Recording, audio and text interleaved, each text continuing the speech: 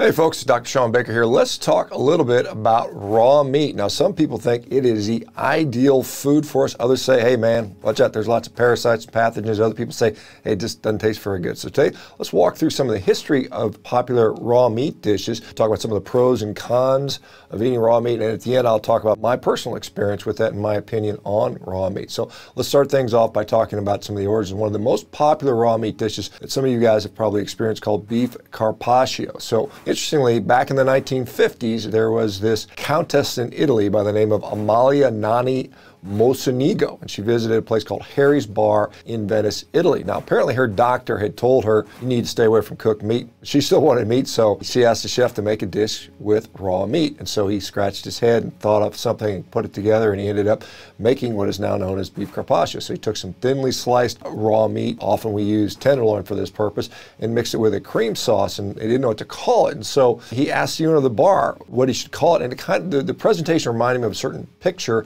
by a Venetian painter by the name of Vittore Carpaccio, and therefore it was named Carpaccio. So this is the origin of that particular dish. Now, the other one that's often commonly talked about is something called steak tartare. Now, there is a couple different theories on where that got its name. One was that this dish dates back to about the 13th or 14th century when Mongolian warriors, often known as Tartars, tenderized meat on their saddles and then ate it raw. There was another theory that a tradition began when the French Polynesian tradition of eating raw meat combined with George Escoffier's revamp of French tartar sauce. No matter how it began, what resulted is the steak tartare that we have today. Now, there are other raw meat dishes, of which I don't think I've had any of these. Maybe you guys have and can comment on this. So things like yuko, gourd, gore, kifto, obviously sashimi and sushi, which I have had, larb, crudo, kibanaya, of course, oysters, raw oysters, and things like that. So from fish to beef to lamb, raw meat has become a staple and has been around the world. But before you go all in on eating raw meat, it's important to take a close look at some of the pros and some of the cons of eating raw meat. So one of the pros is it's kind of boring, which you would say, why would that be a pro? Well, for many people that are trying to lose weight, it doesn't cause you to overeat that. So you get kind of bored of eating it, so you just kind of stop eating as much, so you consume less meat. So some people will say that by eating raw meat, they actually lose more weight. Now, one of the cons is that, you know, despite some of the claims, there are some studies out there to show that cooking meat actually provides more bioavailability to certain nutrients, such as things like proteins. And so it's kind of controversial, but there's some evidence that's an issue. There are studies looking, again, at eggs, where it's kind of off topic, but cooking eggs seems to increase the protein bioavailability in many cases as well.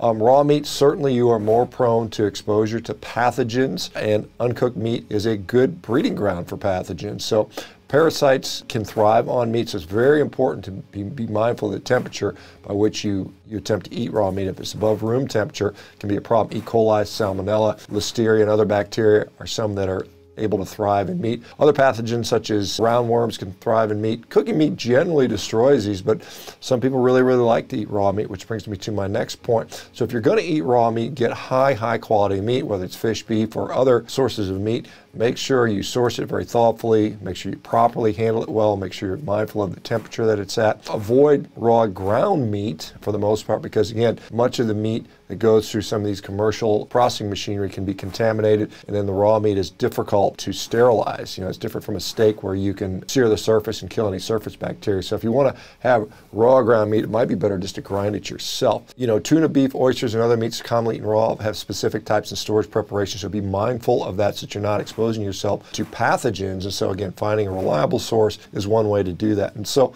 let me talk about my experience. So I did try a raw carnivore diet for about several weeks, and I didn't get sick, but I certainly felt quite limited and bored. I didn't enjoy the taste of it. It was a chore to eat. I didn't look forward to the food. So I could see where you could potentially lose weight on that, but I don't want to eat a diet that I don't enjoy. So, and I think none of you guys should either. So if you like it, go for it. Just be very careful with your sourcing. And there you go. So that's kind of the basics for Raw Meat 101. Let me know which raw meat dishes you have tried in the past, or if you are willing to try it or not willing to try it, why and why so. Like, subscribe, and eat some more meat, guys. Dr. Baker, we'll talk to you soon.